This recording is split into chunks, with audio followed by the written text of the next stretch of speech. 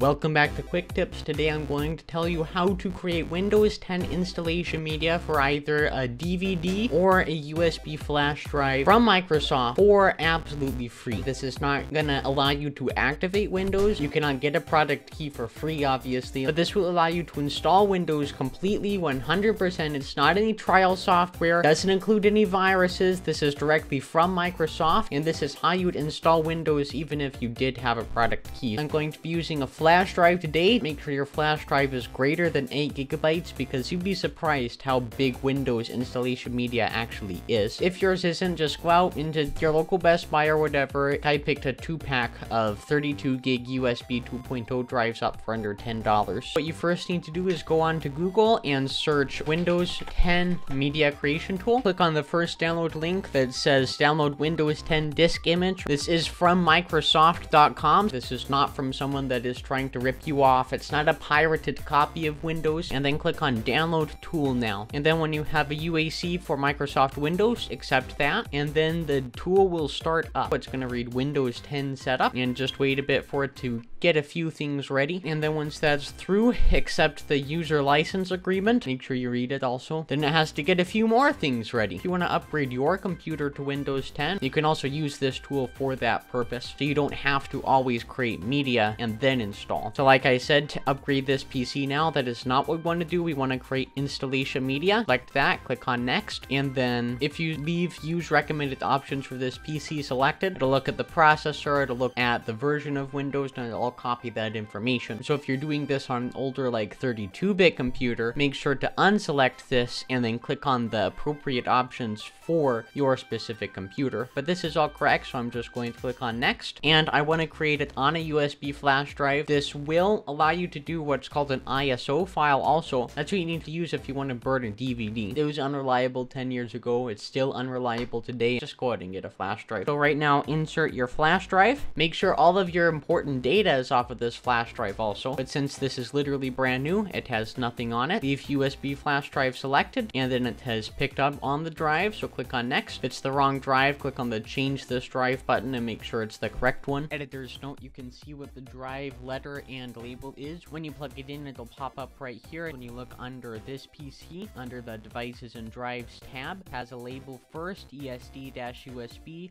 and then a letter colon. When you see the removable devices list, you will see that letter first and then the label. Make sure that's correct, and if it isn't, continue pressing refresh this drive list and continue removing and plugging in your USB drive, possibly in different USB ports, and then it'll download Windows 10 onto the flash drive, and this is what's going to take a while. It's around like 4 or 5 gigabytes. Right after it gets through downloading, it's going to bring you to creating Windows 10 installation media. This should be considerably faster. It's working away. Look at it go. Once that finishes, it'll say that your flash drive is ready. So you can safely click on finish and then take the drive out of the computer. And I'm going to go and put it into my physical computer and show you that it is in fact bootable and it does in fact start the Windows 10 installation. Alright, so let's get this plugged into the back of the computer. The good old reach around. So now we can turn on our computer and wait for it to do a good post. And as you can see, we are into the BIOS. Make sure that you are using a modern BIOS that does support booting off of USB. Most computers made within the past 10 years should support this. So I'm going to select my PNY USB drive, make that boot option number 1.